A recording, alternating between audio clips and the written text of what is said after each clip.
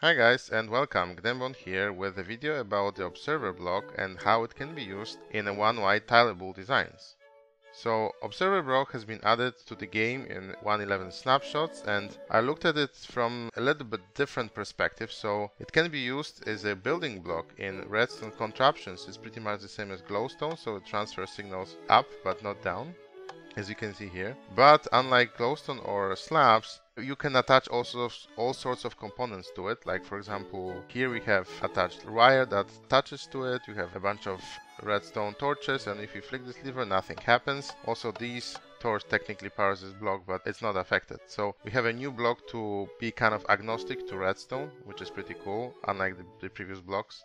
The other cool thing about it is this is a one block dual edge monostable circuit that we haven't had before. Dual edge monostable circuits were pretty bulky before. And right now we can just chuck an item into this pair of hoppers, and we have a 14-tick clock, and if you just pass the signal through the observer, we have a 7-tick clock at the end. And the cool thing about this design is one wide tileable, so you can put many of them next to each other and then don't interfere with each other.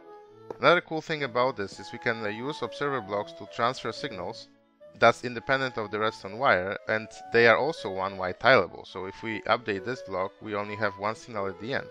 And the fact that it actually generates a one strength signal at the end is actually also pretty cool, because we can just, whenever we need it, we can just put the redstone wire like that and it will not canoodle, because it only engages this bit, not this bit. So it's pretty cool in this regard.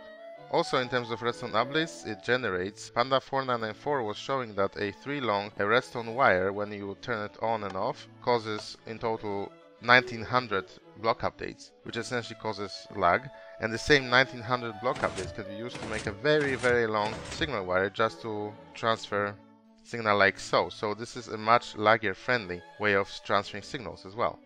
The good thing about this observer block is we can use it in contraptions that are one wide tileable. So this is a one wide tileable dropper elevator. This design is not 100% silent, because you have a little bit of clicks at the beginning and one at the end, but it is pretty silent once you are transferring the items. So you can put any items here, and you can see there are a bunch of clicks at the beginning, but then it's silent. And how it works is we get a comparator output from this dropper that collects items, and then we turn on this 14-tick clock, and then this observer line grabs updates and converts it to the signal again. So you can use this torch tower to actually transfer items upwards. And it's pretty silent once it starts running. We have a few failures, but then items are flowing to the top.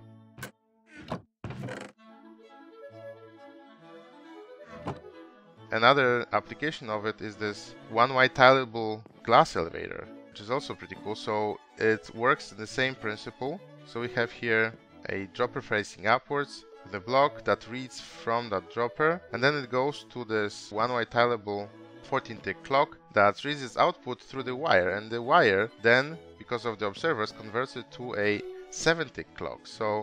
And what's cool about this design is when we trigger our 14-tick clock like so, and we replace this repeater with an observer, we are actually triggering this more than 9,000 times per hour, which means that this actually is capable of transferring a little bit more items. So if we put a few items here in this chest, you can hear that we have dispenser dispensing items 7 times and then it fails. So you have this rhythmic pattern. To get rid of it, we can just replace this observer with a repeater, and we get the item being dispensed. So we have 9,000 items per hour using this setup.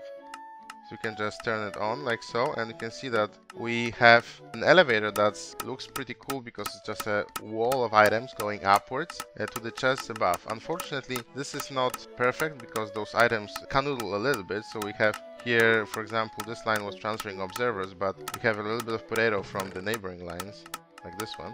So it's not perfect in the sense that it doesn't put items exactly in the same line, but if you just have to transferring massive amounts of items like here, we have 7 of these, and they're just moving items upwards in the streams, just circulating. So imagine you have a farm producing lots of items, you can use this design. Obviously you can use dropper designs using trapdoor. That's technically unlimited numbers of items per elevator, but this can be used as well if you, for example, used to transfer lots of items in a pretty cool way.